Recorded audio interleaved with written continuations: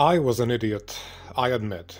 I was a complete effing idiot for ever saying the first film was unremarkable. Since I realized my view on the second film changed drastically after the second watching, I have now started to rewatch the first film as well. And lo and behold, once again, I am being stricken with the fact that my first impressions are garbage. Because with this, my rewatching of Dune Part 1, I haven't even gotten 30 minutes into it, and I noticed so many remarkable things that I simply did not see the first time, or noticed them briefly on the side, but didn't have the time to think it over. And the one thing I want to start with is the question of space travel. Since in a previous video I was stupid enough to complain that Denis Villeneuve did not depict space travel and navigators, I now wanted to hurry up and redeem my sins of stupidity. Not only did he indeed depict space travel in Dune Part 1, which I bet many people a lot smarter than myself have noticed long ago, but he also did so beautifully. And he did it in a very, how can I say this, Stanley Kubrick-esque fashion. Because if there's one word that can give a perfect description of Stanley Kubrick's style,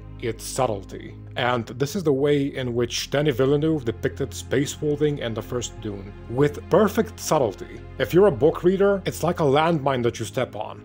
You notice the explosion for a brief, perfect second, and then before you can think it over, the moment is gone and never shows up again. And this short instance of perfection is left in your brain just as a vague memory, for which you have to struggle in order to remember and be able to fully contemplate it.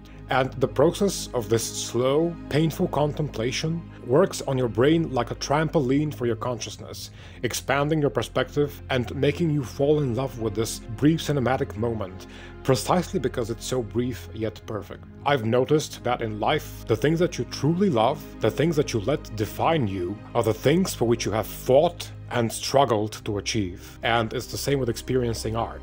The piece of art you fall in love with is the one which made you think about it the most. And this is one such moment in Dune Part 1. Denis Villeneuve shows us for a very brief yet beautiful moment how people in the Dune universe travel through space via spacewalking. The moment is seen at the beginning of the film when the ship carrying Gaius Helen Mohiam arrives on Caladan so that she can test Paul with the Gondrabar. We see her ship passing through the Spacing Guild liner, which, might I add, looks glorious and insanely gigantic, resembling maybe actually a worm, to show the connection between spice and space travel. Oh my god. Anyway, but when I saw this scene now for the second time, and I could pause it and think about it, my brain exploded for a different reason. And it's because I noticed the planet in the background. We only see part of it through the tunnel shape of the guild liner, and it's not seen in the background outside the liner, because, Captain Obvious, the planet is literally in a different region of space,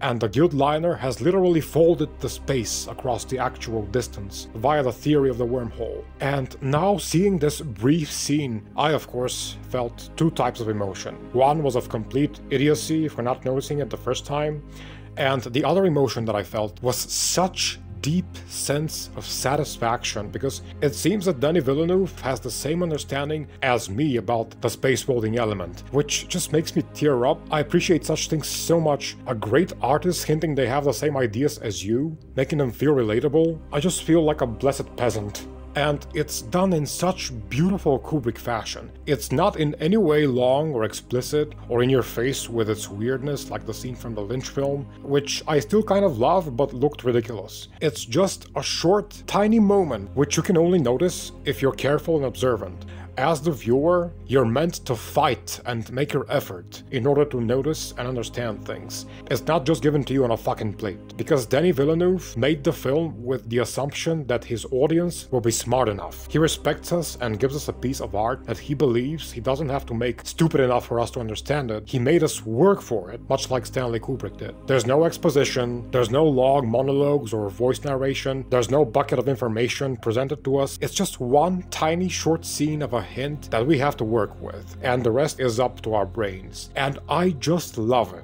I feel by the end of my rewatching the first film, I'll feel like the biggest moron on the planet, but it's gonna be the good kind of pain for me, because I'll feel stupid myself, but then I'll have not one, but two perfect Dune films.